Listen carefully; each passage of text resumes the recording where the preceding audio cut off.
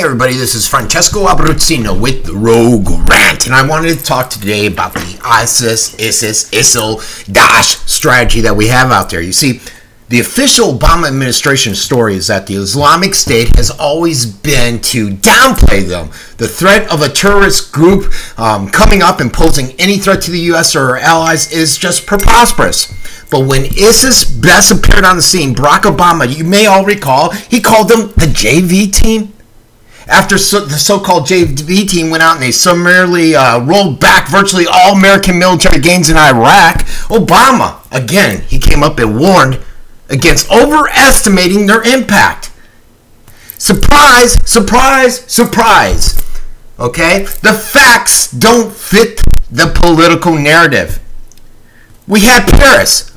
We had a number of smaller attacks in Europe and in the Middle East. And even jihad over on our own soil with San Bernardino and the other incidences, which the federal government will categorize as unrelated attacks by lone wolves.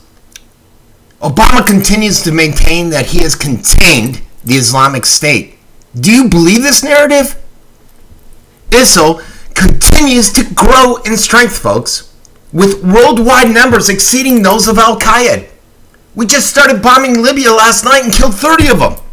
You got Clapper with the FBI. He'll come out and he'll tell you that too. You have Brennan with the CIA. And both have come out publicly stating that the Islamic State has manufactured and used chemical weapons in the battlefield. I just started reporting that to you guys. How long before these weapons of mass destruction are finding their way over to American shores? Or how about the missing nuclear radioactive material that's missing in Iraq? Been missing for a while.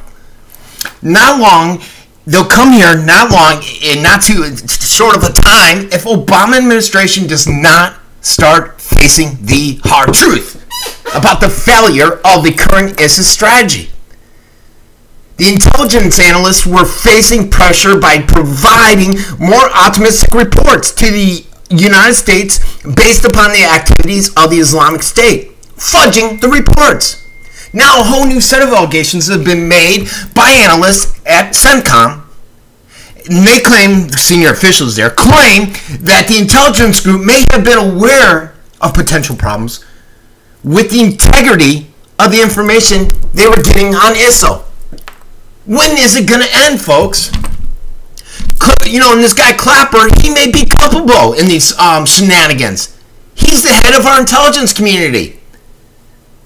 On the other hand, though, it may also be the case that Obama himself and key members of his team, through force or will or not direct action, have made it clear that they want to portray a specific picture to the American people about our fight against ISIS and radical Islamic terrorism.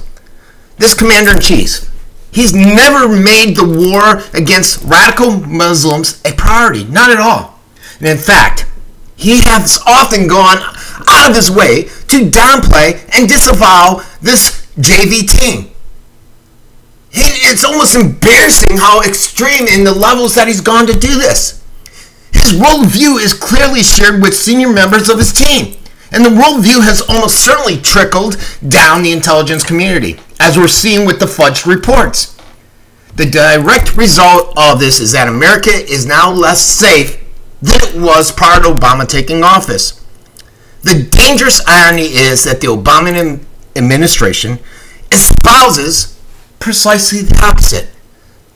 ISIL is contained. What say you? Is ISIL contained? This has been Francesco Abbruzzino with another Rogue Rant.